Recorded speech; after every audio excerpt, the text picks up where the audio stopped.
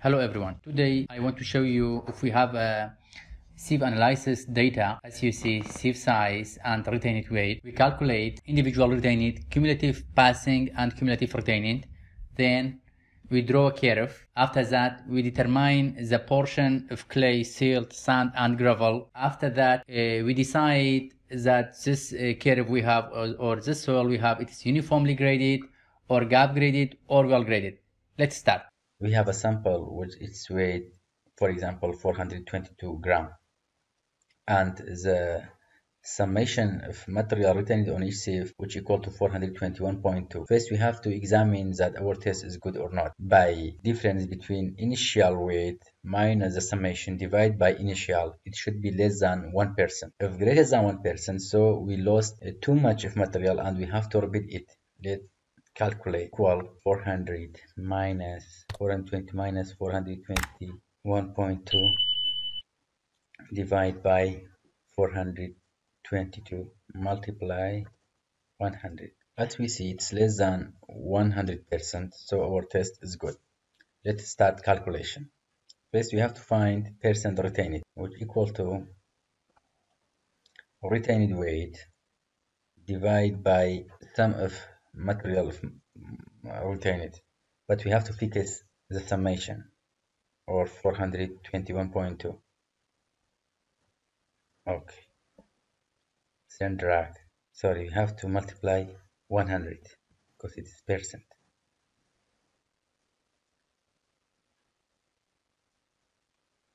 Okay, then we have to calculate cumulative percent retained, which equal to this one. Cumulative, we have to sum plus this one and this one plus this one, so drag it 100%. It should be 100% to check our calculation.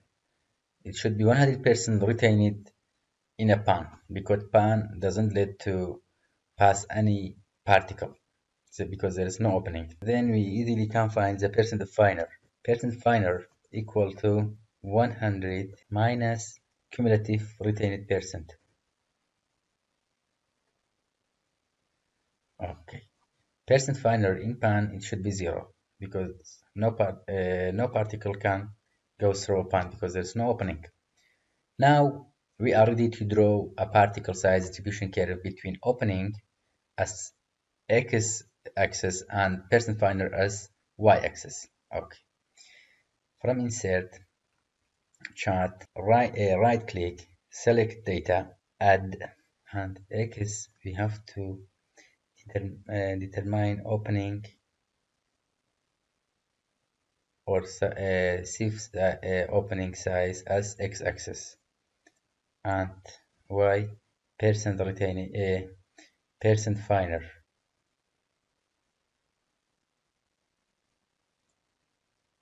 Okay.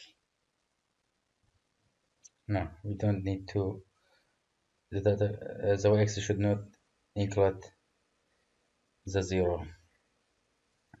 Just for until 200 sieve size. Okay. Now we have to convert the x-axis to logarithmic. Select the axis and right click, then format axis. Here we have an option logarithmic scale, just tick it. Now it is a logarithmic, and we have to take this label to the side.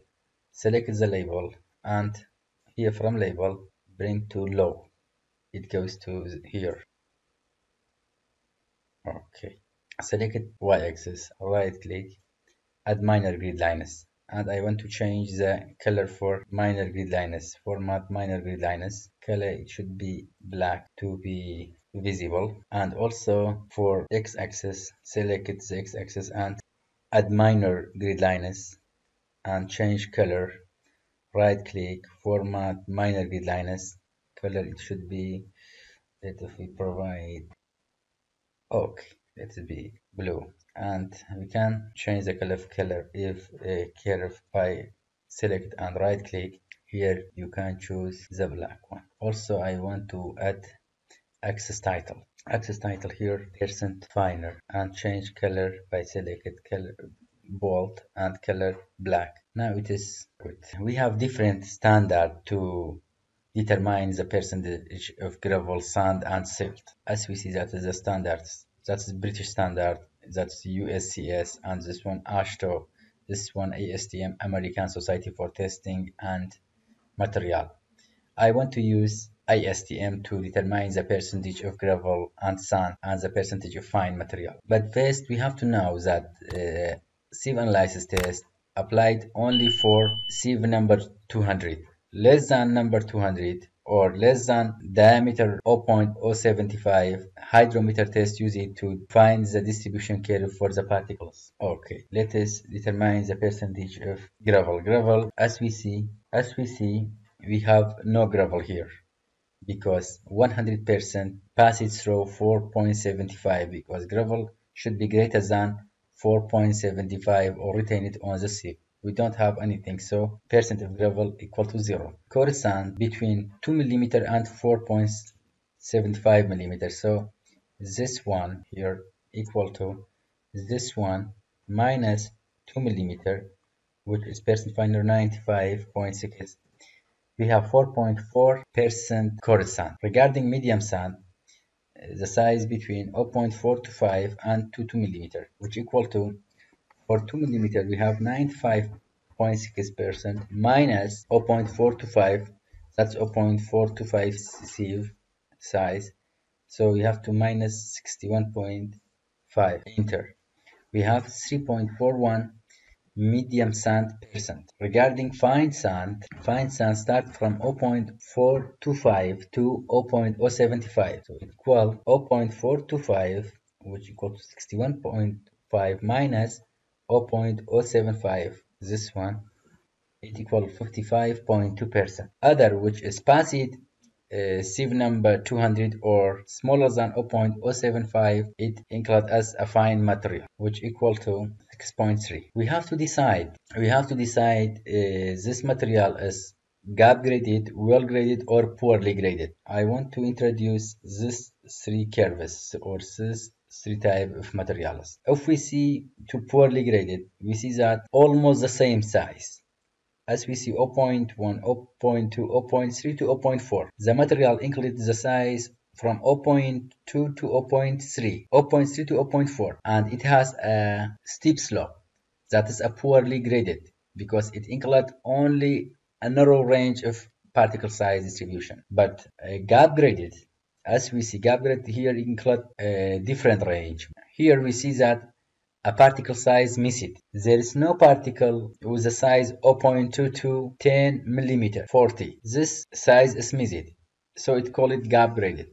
But well graded it means include a wide range of particle size, as we see. That is the shape for well graded. According to we have to find uniformity coefficient and coefficient of curvature to decide which one is a well-graded or poorly graded. Also, by looking at the curve and by the uniformity coefficient and coefficient of curvature, we can decide. Let us calculate the uniformity coefficient. Uniformity coefficient, first we have to find the diameter for 60% finer. Diameter for 60% finer, if we look at the graph, for 60% finer, it the size equal to 0.1, 0.2, 0.3, 0.4. It equal 0.4.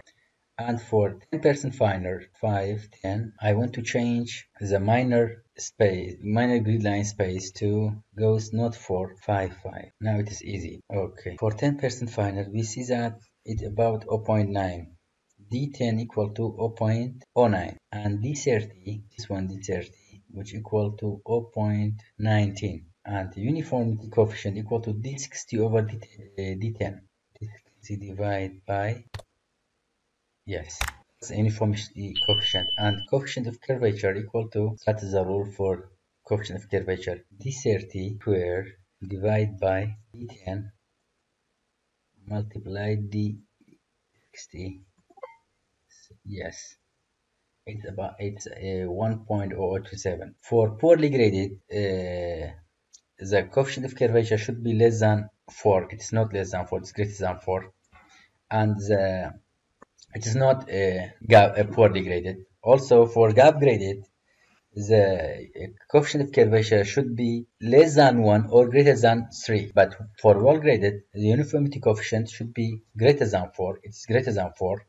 And also, the coefficient of curvature should be between 1 and 3. It is between 1 and 3. And also, when we look at the graph, we see that it includes a wide range of particle size. So we can design that this material is a well-graded material. If there's a misunderstanding, just leave a comment. I try to answer. That's all. I hope it can be helpful. Have a nice time.